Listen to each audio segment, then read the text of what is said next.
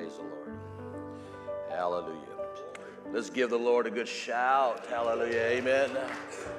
Oh, that wasn't a good shout. Hallelujah. Amen.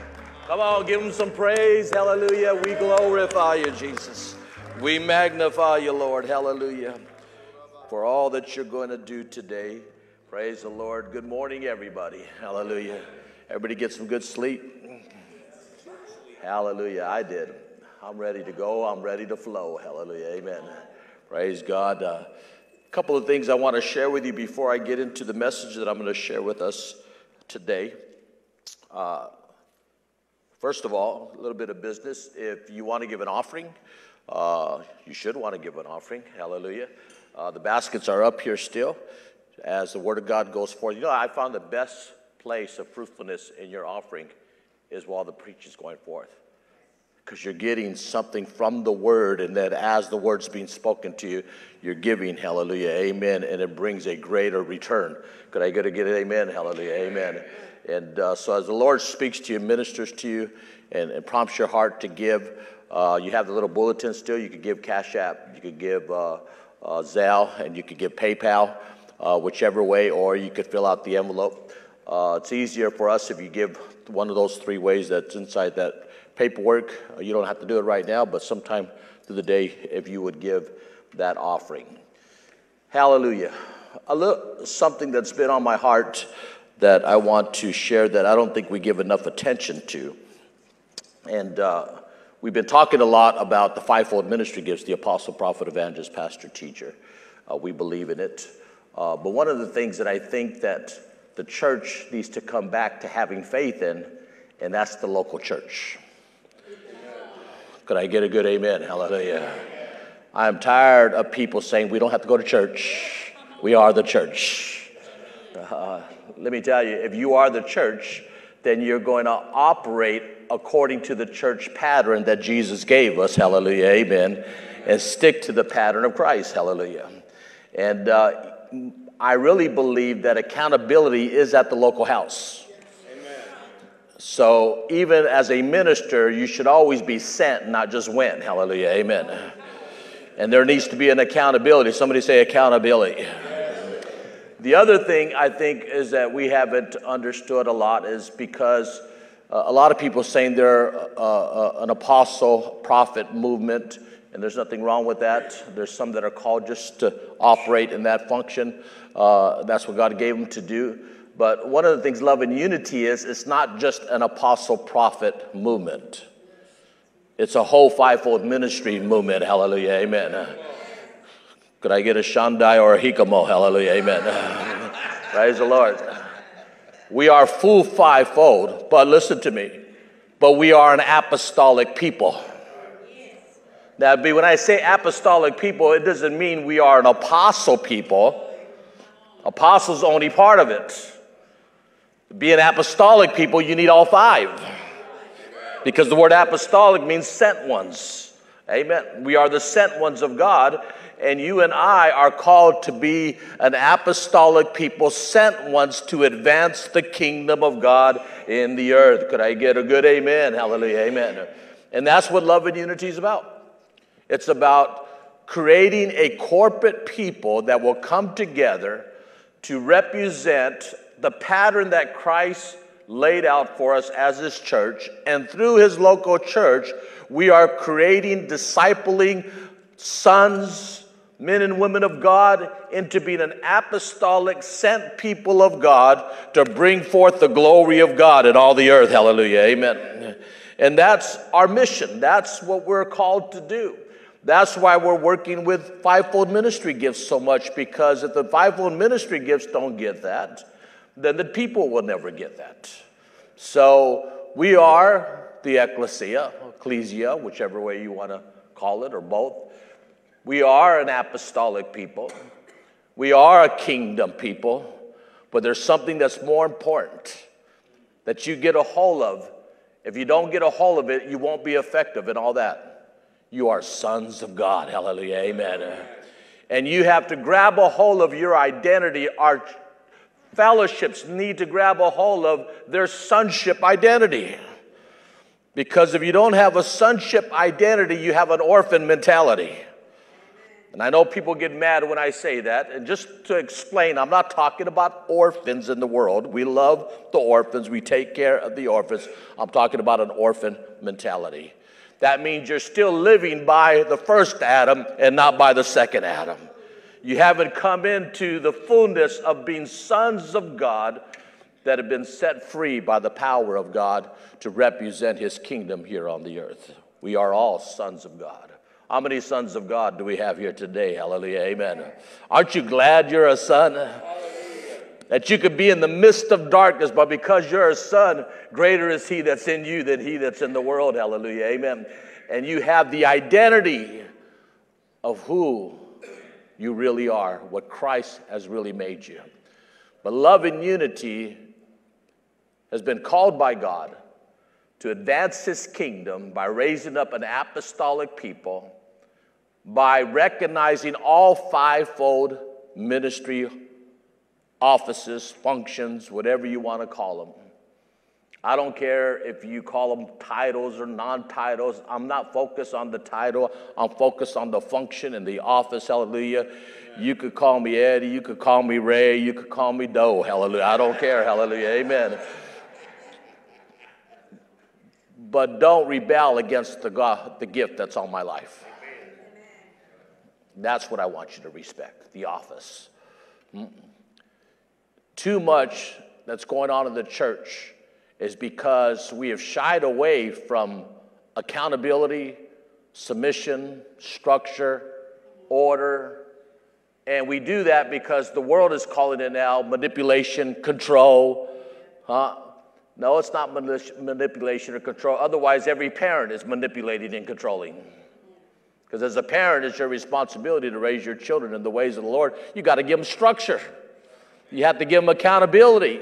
You have to give them boundaries. Hallelujah. Well, how much more does God do that with us as the body of Christ? Hallelujah. We need boundaries. We need accountability. We need structure to be able to do all that God's called us to do. So God has raised up love and unity to be an apostolic sent ones of God to advance his kingdom as sons of God, with operating in the full fivefold ministry gifts. Hallelujah. So we are fully equipping the body of Christ to be who God's called them to be, so we can, from city to city, from region to region, hallelujah, tear down the strongholds over cities and regions, praise God, and see God's glory fill the earth. Hallelujah. Amen. How many are ready to see the glory of God fill the earth? Hallelujah. Fill New Jersey.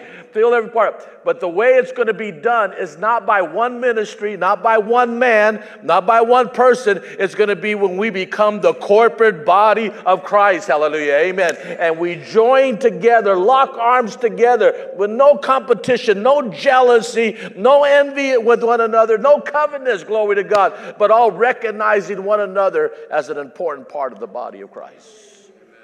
That we prefer one another better than ourselves. We love one another. When God began to speak to me about doing all these things, I said, God, how's this going to be done? He says, by love. By love. Until the body of Christ understands that God is love, and they that loveth not knoweth not God. It all starts with love. Love is the most powerful force of God in the earth today. Love doesn't fail. Love overcomes all adversity. Love gets us through every trial, every stronghold, every bondage, everything that we ever face in life. If you stick to love, you'll overcome every single bit of it. Hallelujah. Because love doesn't fail. It always wins. And if we would seek his kingdom in a way that we are first putting him and putting who he is the God of love. And if we're going to be that apostolic people that he's called to be, the first thing we need to be is love. Is love.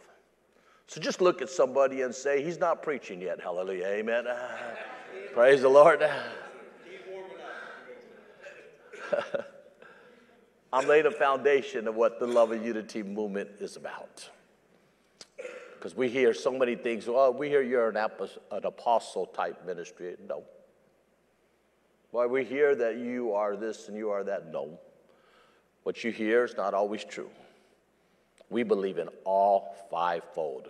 We love the pastors. We love the teachers. We love the evangelists. We love the prophets, and we love the apostles. And not one of them is more important than the other. They're just all different than one another. They have different graces, but they're all important. Say that with me. They're all important. Hallelujah. My Lord, do we need some good Holy Ghost pastors today. Hallelujah. But that will embrace the kingdom, that will embrace the apostles, the prophets as well. We've had too long one-man shows, one-man pastor, one-man apostle, one-man prophet. They all say they're the way. No, Jesus is the way. Amen. And in all fivefold is Jesus. Hallelujah. Amen. Because he's all five. And when those five are functioning and operating together, we'll see the full counsel of God in operation, functioning in the body of Christ the way it's supposed to. Amen. That's just my, I'll say it's administrative work. Hallelujah. Amen. Can I get a good amen? Amen. Hallelujah. Now, I'm going to teach to you today, or preach, like Michael says. I teach, preach. Hallelujah. How many like Michael's preaching last night? Wasn't that good? Hallelujah. I tell you, he set it up for us, praise God, in a good way, so we could be able to accomplish what God wants us to accomplish to this meeting. But if you want a title, what I'm going to share today, I'm going to talk about the manifested glory of God. Hallelujah. Amen. We need to see the glory of God operate in the body of Christ more than ever before. If you want to see people get delivered and set free, we need his glory flowing in the church. Hallelujah. Amen. Not just a religious glory, not just a man's glory, but the Shekinah glory. Hallelujah. Amen. The glory that when that glory hits, demons tremble. Darkness leaves. People are free. People change. People are transformed. We have a lot of preaching, a lot of teaching, but very low manifestation. I'm preaching preachers today, hallelujah. What do you always tell your people? Say amen, hallelujah, amen.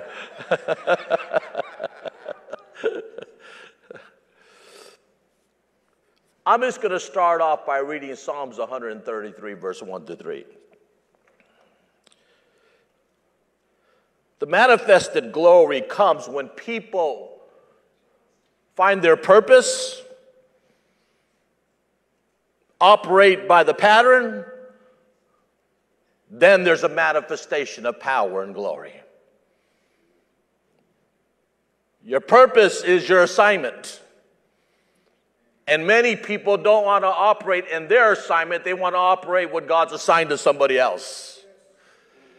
And we need to come into the assignment and the purpose that God has given every single one of us. But you'll never find that until you first find your identity in Christ.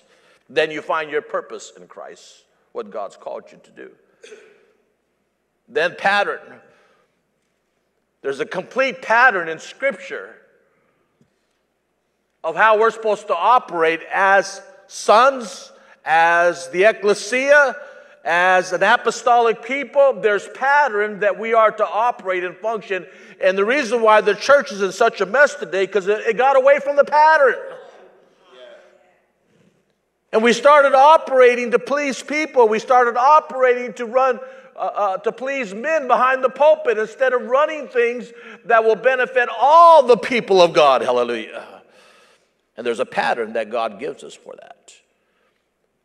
When the purpose is right and the pattern is right, the manifestation will operate. It will function. It will flow. Power will go forth. People will get free. People will change. People will come into their identity. People will find their purpose, their destiny. They'll find their assignments, and we'll be able to anoint them and lay hands on them and send them into the places they're assigned to. We've had church for long times. I've been doing the church thing for 45 years and seen systems and patterns and operations and functions totally opposite of the pattern that God gave us. So if we get back to pattern, we'll get back to glory. Hallelujah. Amen. We'll see the glory of God begin to manifest and begin to operate.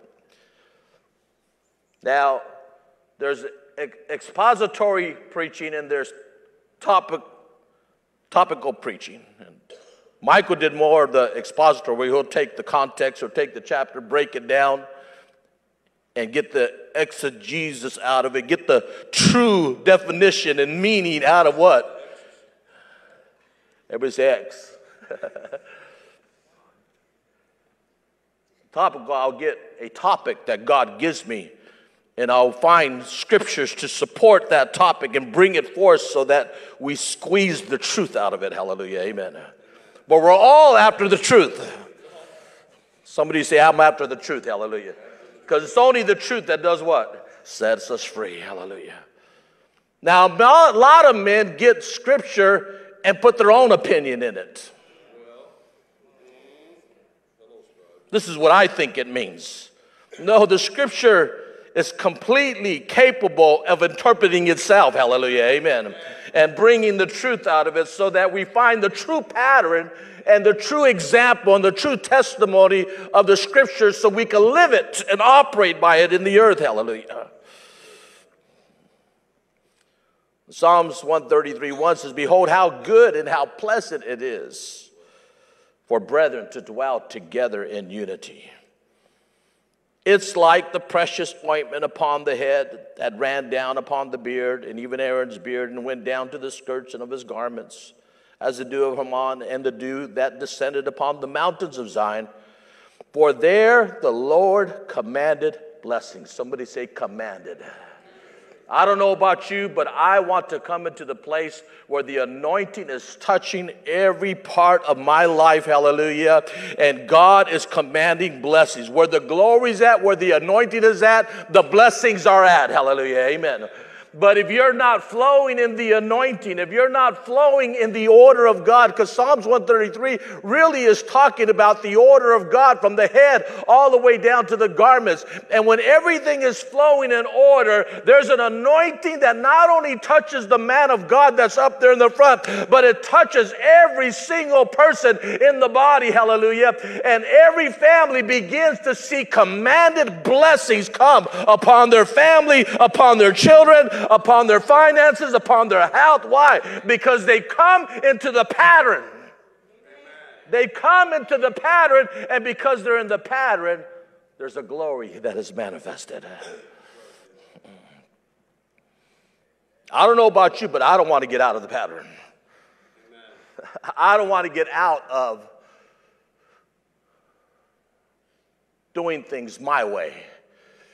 What I think is right, putting my own opinion on things. I've done that for many years. Guess what? It doesn't work.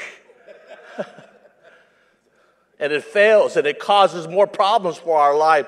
And then we got to dig ourselves out of holes, and then we got to switch everything and admit we did that the wrong way. Why not just get it right? Hallelujah, amen.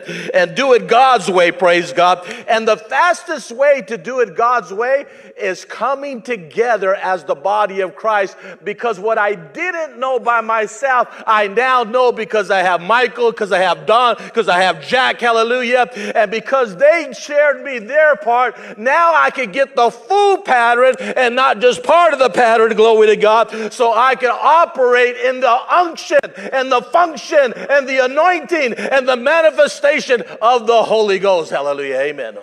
Why? Because I'm operating by the full pattern, not a partial pattern.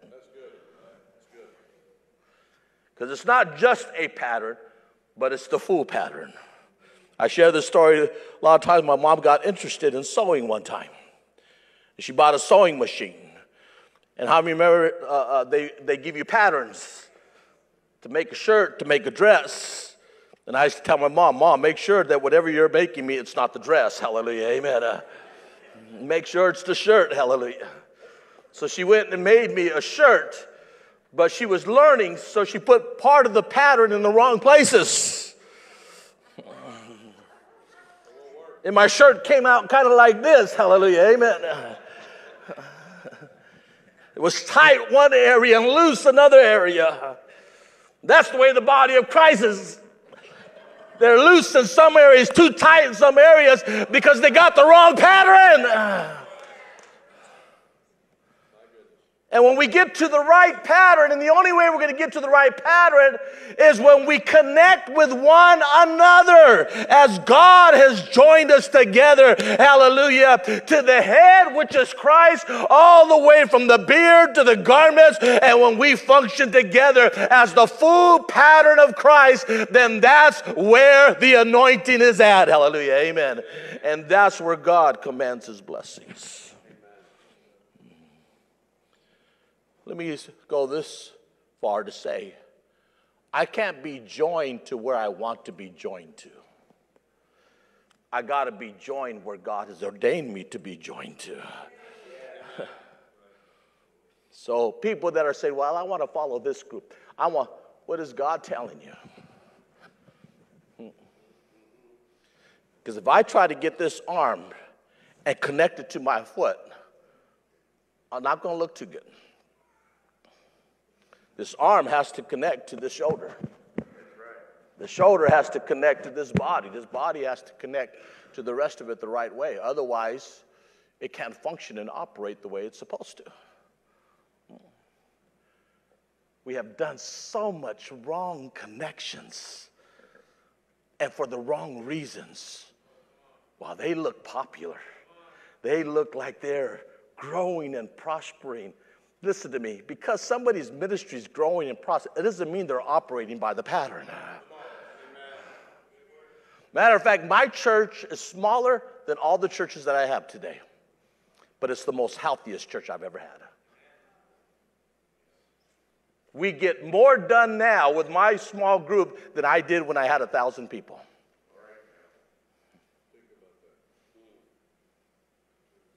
And I'm not going to get into the argument of having a big church, small church, all that stuff. I want to have the church God wants me to have, but I want it to be a healthy church. A discipleship church. Those that know their identity. I used to get a big church and only have 20, 25% of the people give. Now I have 75, 80% of the people that give. When we used to have functions, we'd have 10 or 15% of the people that operate. Now we have almost 100% of the people that get in there and operate when we're doing something. Why? Because we're creating disciples. It's more about quality than it is quantity. And we built churches out of quantity and not out of quality. We built by filling the members up, the seats up, not filling the members up. I should have got an amen out of that. Hallelujah. Amen. Somebody say, amen.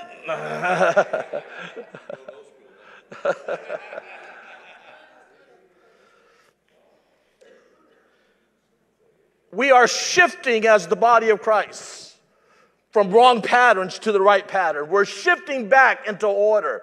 We're shifting back so that the anointing begin to fall from the head of Christ all the way down to his governments, all the way down to his body, all the way down to that brand new person that comes and sits there in the church and gives their life to Jesus. The commanded blessings of God have to fall on everybody. If they're just falling on one person or just a few people, the pattern is wrong. Hallelujah. Amen.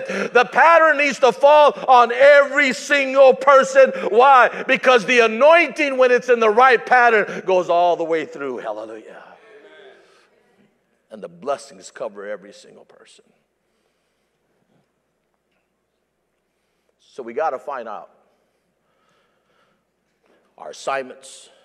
And we could talk about assignments and purposes and patterns and alignments in small ways and large ways and bigger ways, because there's different things based on the assignments that God gives us, of patterns that begin to come together to cause greater things to happen in the body of Christ.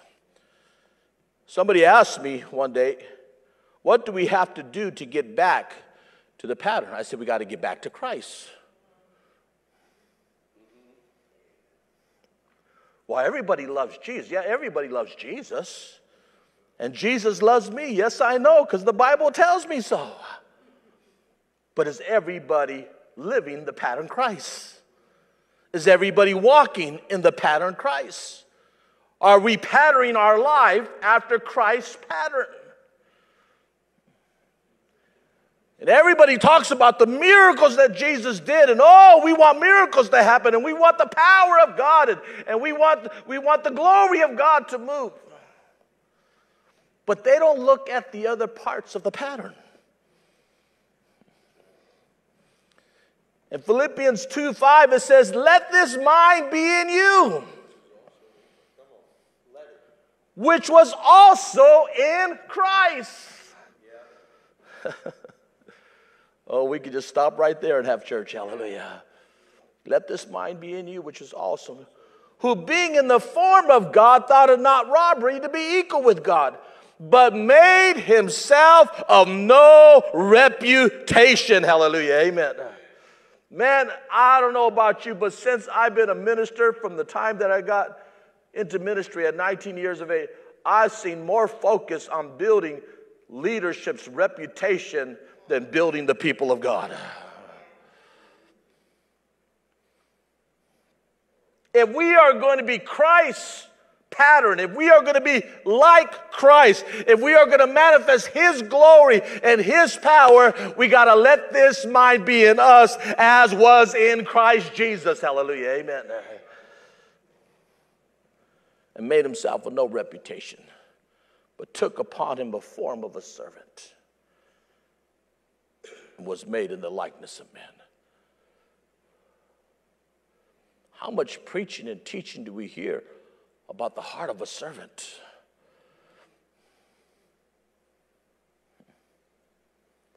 Leaders, ministers, the greatest desire of your heart, it should not be how good you could preach, how good you could get a clap, how good you could get people to stand and cheer your preaching, but how much do the people see that your heart is a heart to serve them?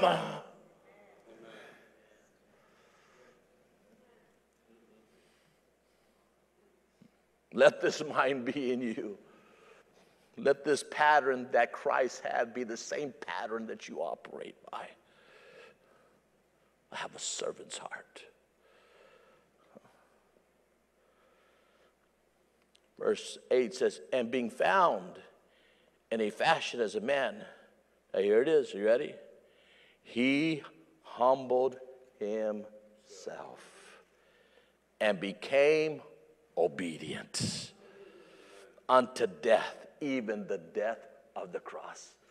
I look at this one scripture here and I said, my Lord, this is the key for the glory. This is the key for the anointing. This is the key for the power of God. It's humbleness and obedience. And when we take on the pattern and the likeness of Christ and begin to operate as he did, and we allow our minds to be the same as his, and we get transformed, matured into sonship, we come to a place of a servant's heart. We come to a place of humility. And when there's humility, there's obedience.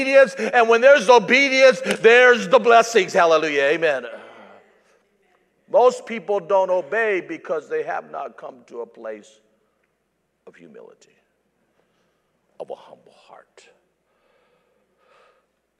One of the biggest problems in my life, because I'd have success because of my gifting in my office, and I could preach, and I could gather people, and I could do things, but I didn't have a right heart.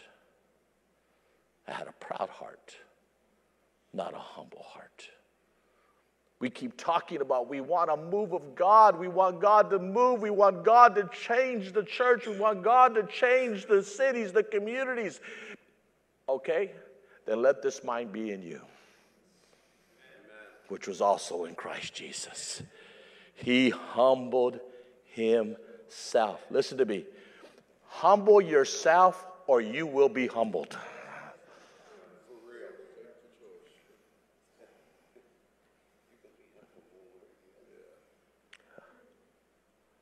Sometimes being humble is not a pretty process. Sometimes it's a painful process. Matter of fact, sometimes the obedience comes from the things that we suffer. Nobody likes to talk about suffering. But oh my God, every time I suffered, I went to another place of glory. I was pressed. Now, some people say, well, that's not faith. Yes, it is faith. Because if I didn't have faith, I wouldn't have gotten through the suffering. Hallelujah. Amen. God never said because you have faith, there'd be no mountains. He said you'll be able to move the mountains. Hallelujah. God didn't say because you have faith, you wouldn't go through no sufferings. No, he said you would get through the sufferings. Hallelujah. Faith does not say you won't go through nothing. Faith says it will get you through everything. Hallelujah. Amen. I will overcome them. But in the process of overcoming it, God has created in me a clean heart and renewing a right spirit inside of me. Why? Because I want the manifestation of Christ to flow out of my life.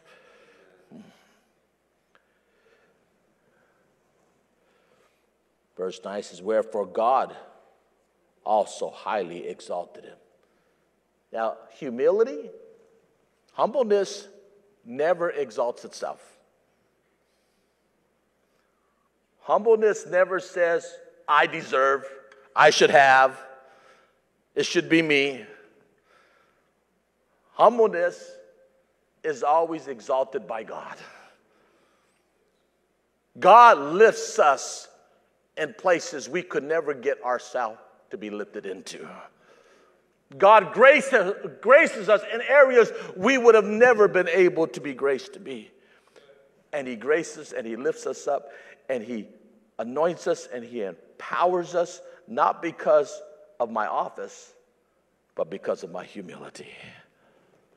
Many people have the same office of apostle, prophet, evangelist, pastor, teacher, and God's not lifting them up. Why? Because they're too busy lifting themselves up.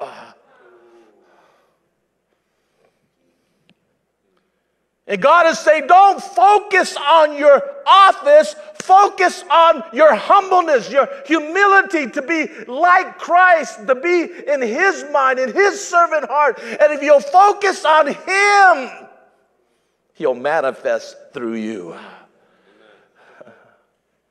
Let this mind be in you. That at the name of Jesus, every knee should bow. Apostle Michael talked about the name of Jesus last night. But let me add something to that. I see a lot of people see the name of Jesus and there's no power. Why? Because their heart's wrong.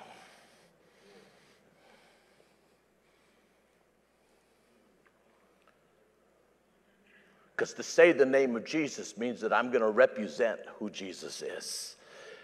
And Jesus humbled himself, had a servant's heart. If the people in our churches would have humility and have a servant's heart, that church will grow not only in maturity, but it will grow in an anointing like you've never seen before, that Christ will begin to manifest and just ooze out of every corner of that church. And, you know, we were talking at a round table. I was invited to a round table the other day about how we're going to reach the next generation, because the next generation really doesn't want to have anything to do with the church. How are we going to reach them when they saw so much stuff over the past 30, 40 years? They said, I don't want to have anything to do with the kind of church you have. I'm going to tell you how we're going to reach the next generation. We ain't going to reach them. The anointing is going to reach them. The glory is going to reach them. The manifested Christ is going to reach them. So the way I get to reach the next generation is not building up who Eddie Maestas is, but allowing Eddie Maestas to do the same thing that Christ. I had to die to me so that Christ will resurrect in me. Hallelujah. And his glory would manifest. And no young person, no child, no demon-possessed person could withstand the glory and the power and the anointing of God that's on your life. Why? Because it's not you, it's Christ in you. Hallelujah. It's his glory.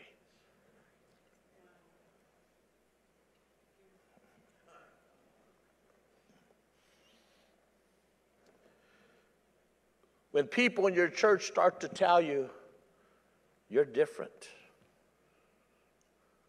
that's a good sign. That's a good sign. Because listen, men and women of God, just because you have an office, it doesn't mean you get to act any way you want to act and behave any way you want to behave. I mean, how do we treat each other? How do we talk to each other? How do we embrace each other? How do we honor each other? Shows a lot of who we are. Yes, it does. I mean, Scripture talks about all the time who you allow to sit in the front row, who you allow to sit in the back row. The rich man comes in that has everything together. Oh, come and sit right here. And the poor man comes in and says, you sit right back there. It shows the condition of the heart of the church. We're more into what people could give us and do for us than what we could do for others. We said we wanted a manifestation of His glory, right? Hallelujah. Then let this mind be in you, which was also in Christ Jesus, that He humbled Himself and became obedient. If we just humble ourselves, now hear me this, many people humble themselves to what they want to humble themselves to. The hardest place of humbleness is when you have to do something you don't want to do. When you have to connect with somebody you don't want to connect with. Has anybody ever come across that? Lord, I like them, like Michael did with me. I like him, I like what he's saying, but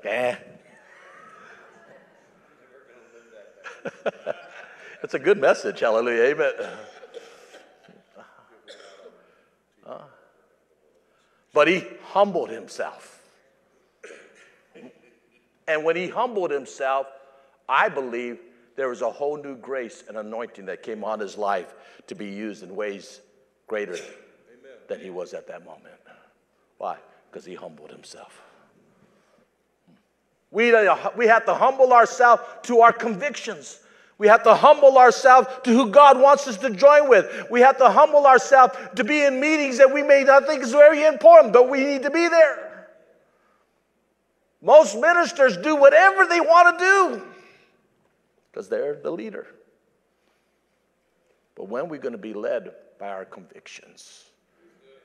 When are we going to be led by what God is ordering and what God is doing so we can honor Him in every part of our life? Why? Because that's where the manifestation of His glory is.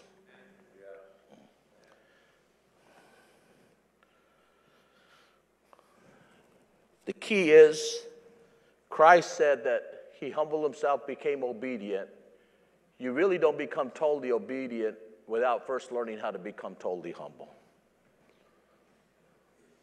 Humbleness brings you to obedience.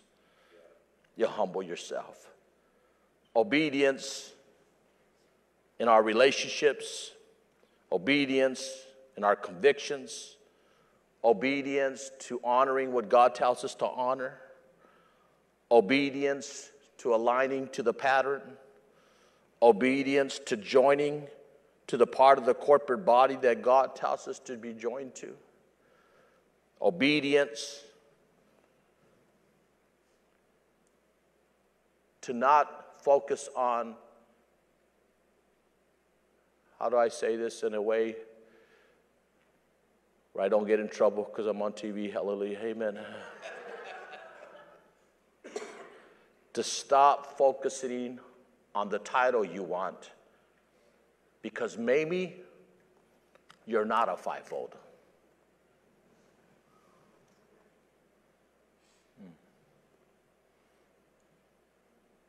But you want the title so bad that you're willing to go through life and not be in alignment to your purpose, when God has something far greater for you to operate and function in, but because you're caught up on everybody's apostles, everybody's prophet, or maybe you're called to be a pastor, but because everybody's talking about being an apostle, I want to be an apostle now. Please don't. Please stop it, don't you? Just stay as a pastor. That's where your grace, that's where you're anointed. Oh, I want to be a prophet now. No, you don't. Hallelujah. Amen. But humbleness says, I don't pick and choose my office or function. Matter of fact, humbleness says, I wait for those around me to recognize the gift that's on me. And I am called of God, but I am commissioned by man, hallelujah, because they recognize the call and the gifting of God on my life. Amen. And then they send me. I never just went. Every went, is that a word? Every went person always ends up in trouble. Absolutely. Always ends up in trouble. I know I was one of those went.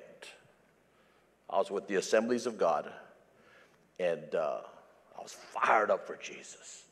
I was winning souls left and right, bringing people to I was casting out devils on the streets. God was moving. God was flowing. But something else happened. My head was growing.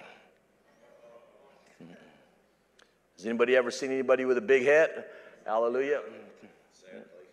Yeah. And while my ministry was growing, so was my pride. And I was instantly more concerned about my title than I was concerned about God's people.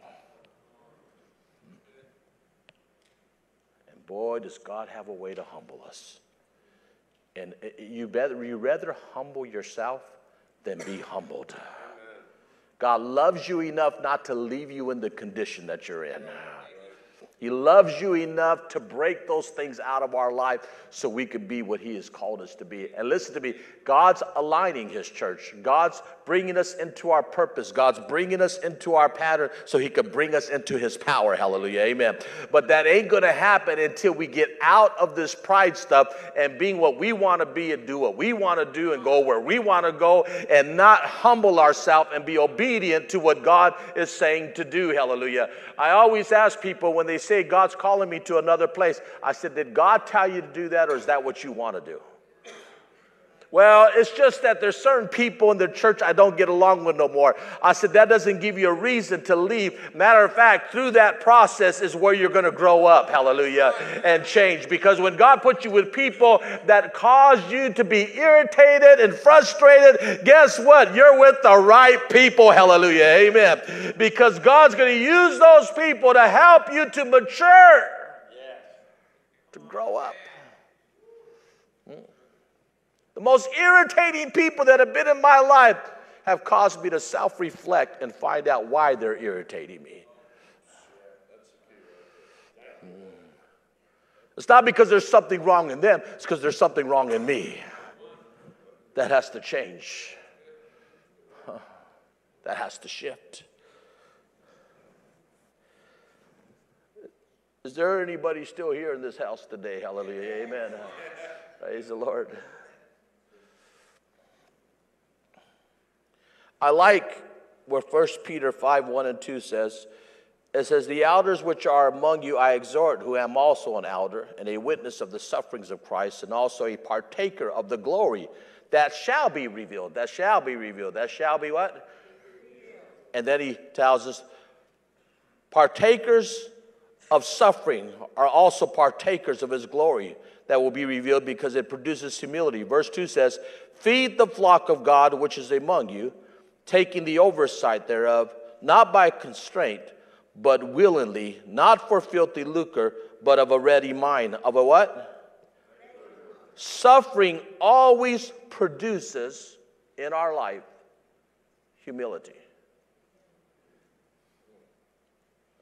Now, I know we don't like suffering. I don't like suffering. And I've been through a lot of it. But suffering has a way to bring the crushing experience. Hallelujah. Amen. where God begins to produce the greatest anointing out of your life, the greatest oil out of your life, the greatest glory out of your life, because suffering has a way to get rid of us and allow Christ to begin to break through our life so that His glory is being manifested. His glory is flowing through us and not our own self-glory.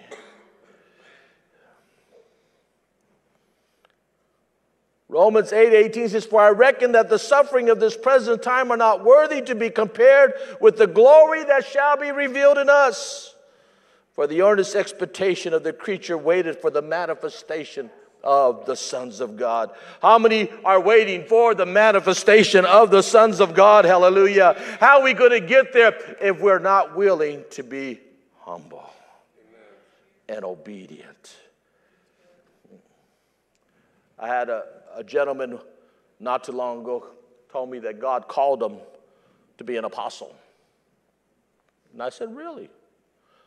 I said, who's sending you to be an apostle? God's called me to be an apostle. I don't need man to tell me that I'm an apostle. God's called me to be an apostle. And I said, really? Can you show me that in Scripture?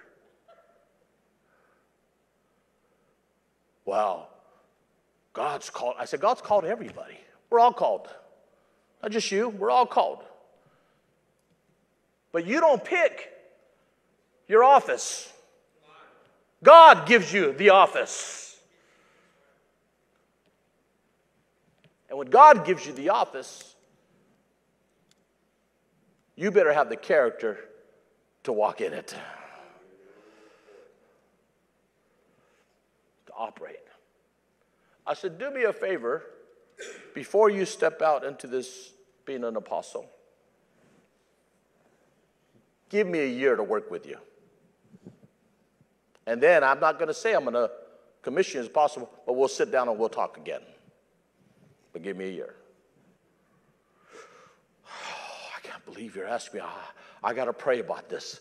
I just don't know because I'm going to obey God over man. And whatever God says, that's what I'm going to do. And I'm not going to just do it because man said. I said, just give me a year. Let's build a relationship. Let's go through some stuff. And after a year, we'll come back and talk again.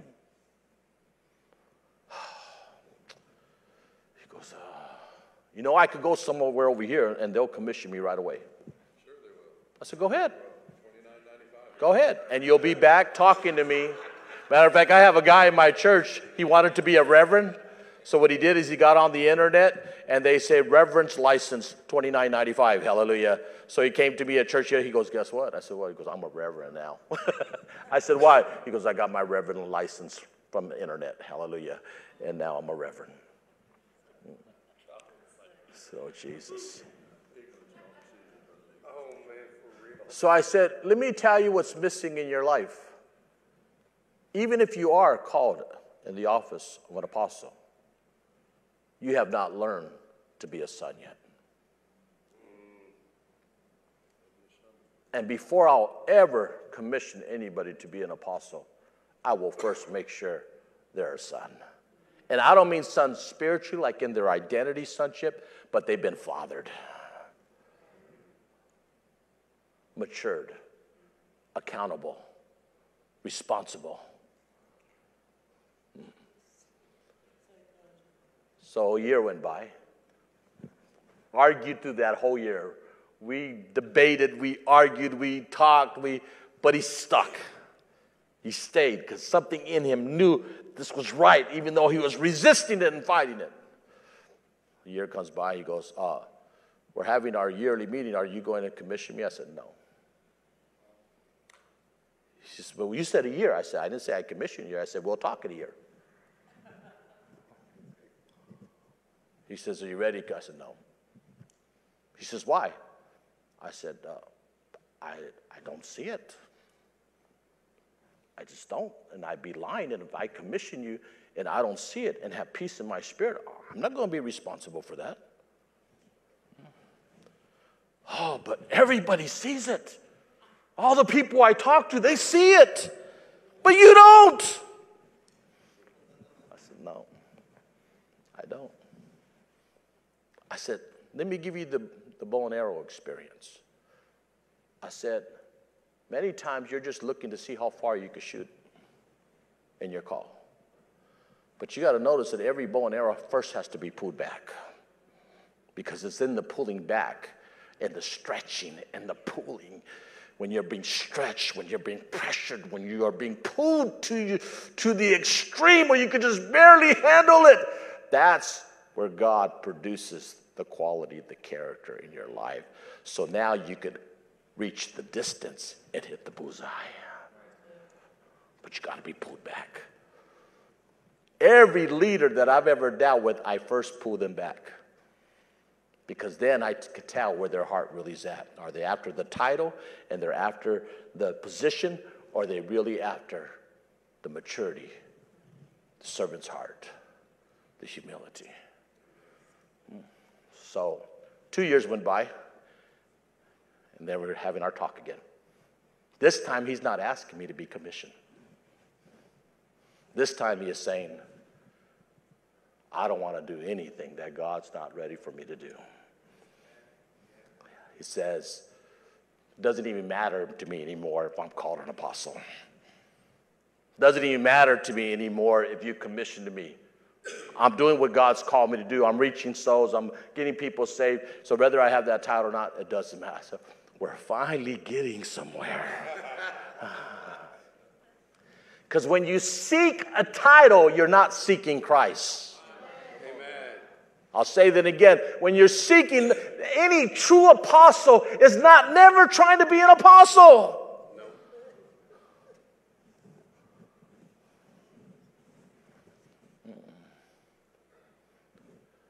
You're seeking him. You're seeking the love of God. You're seeking the heart that is pure, the character that is necessary, so you could be the man and the woman of God that God has called you to be. God, help us to walk in our purpose, our assignment. God, help us to get back to your pattern of the way you commission leaders, the way you set them in, the way you grace them and anoint them. And God, let us feel your power one more time. Hallelujah. Amen. Let there be a manifestation of glory where it's not just a 1 day or 1 month revival, but it's from glory to glory to glory to glory, because the people of God are growing up. And you can always tell when people are growing up, they're coming together in unity. Hallelujah. Amen. They're walking in love with one another. Because the greatest proof of your character is not how well you could preach, but how well you could build relationships with other people. Amen. That you're able to fellowship with one another. Let's stand to our feet. Hallelujah. Amen.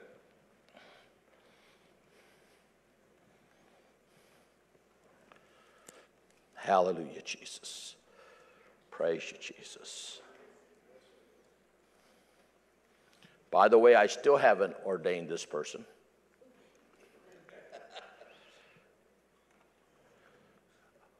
Not because I don't want to, because I love him enough, because I know what it's like to be put into the place of apostle and not be ready.